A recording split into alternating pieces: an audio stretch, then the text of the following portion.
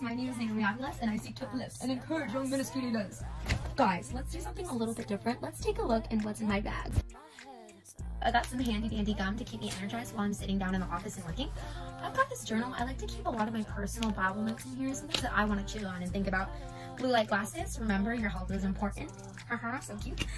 I have some fun clips in case I kind of want to switch up my hairdo in the middle of the day. I do it all the time. I have my ESV study Bible. This is my personal Bible that I like to read and learn from.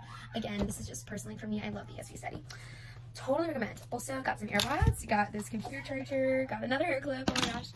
And I got some pens and pencils, got some hand sanitizer because, you know, working with kids, we're like, yep, you know. Also, I got this really delicious energy packet that I use to keep my energy up throughout the day. All right, that's all for what's in my bag. Comment below something that you always need to have in your ministry bag.